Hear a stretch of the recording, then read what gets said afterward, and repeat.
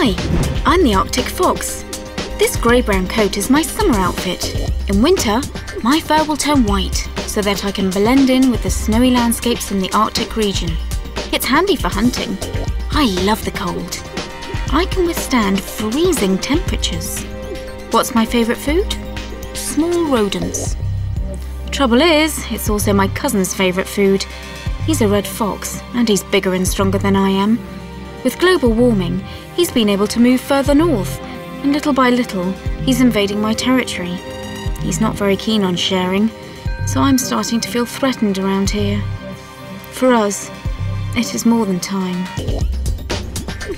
Use a laptop. It needs less energy than a desktop. Act now.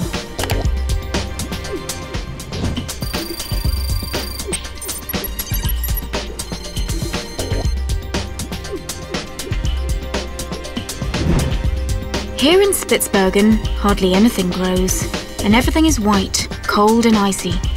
Oh, but only if you knew how I love my country, far away from humans. I feel strong, the mighty carnivore that I am. I can run faster than you, and I can swim much better than you can. But there is one thing that I'm against, and that's global warming, and I'm completely powerless. I can hardly recognise the landscape around here. I watch my sea ice getting a bit smaller every year. My prey, the seals for example, also need the sea ice to live. Where will I go then to find something to eat? For us, it is more than time.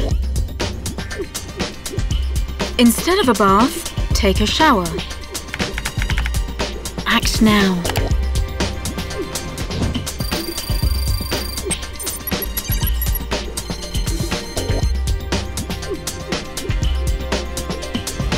What a beautiful forest! Allow me to introduce myself. I'm a wood warbler, a migratory bird. In the autumn, I go to Africa, and in the spring, I come back here to nest. Ah, the great forests. The hills covered by old oaks, the forests of huge beeches, the undergrowth, the ground covered with a hummus of dead leaves. I'm very particular about my habitat. I've tried pine forests, but it definitely wasn't for me. And that's the problem with the temperatures going up. The beech groves are dying.